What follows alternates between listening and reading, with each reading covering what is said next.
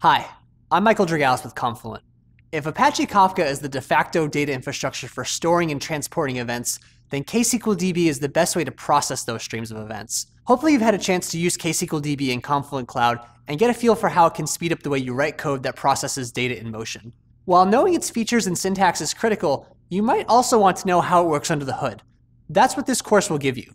We'll talk about its basic internal architecture, how stateless and stateful operations work, how stream table and table-table joins work, and how it delivers on complex features like elastic scaling, fault tolerance, and high availability. If you're building applications on Kafka or in Confluent Cloud, then you should know how to use ksqlDB. If you want to take your knowledge to the next level, then be sure to take this course, ksqlDB Internals.